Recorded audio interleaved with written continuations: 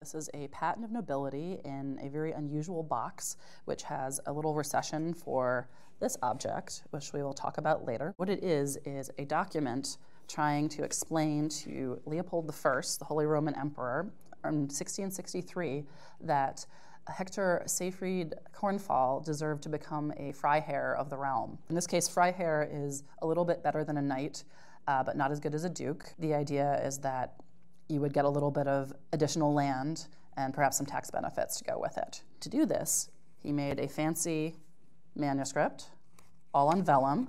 Here's some beautiful German script, and then hired an artist to fancy up his family coat of arms. It's a little uneven still, hold on.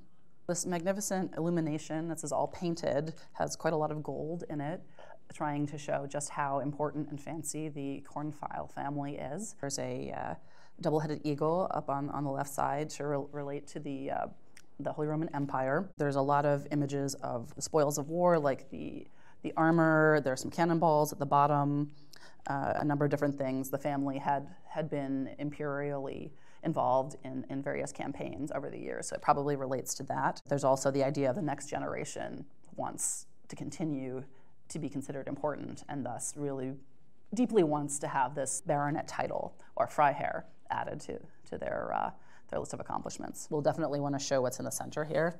Do you see that? Can you see the cord? There is a extremely shiny cord that is pierced through the binding, and when you close it and go back to the item in the wooden case, you'll realize that that is the final word, the official seal, to give him his extra touch of nobility.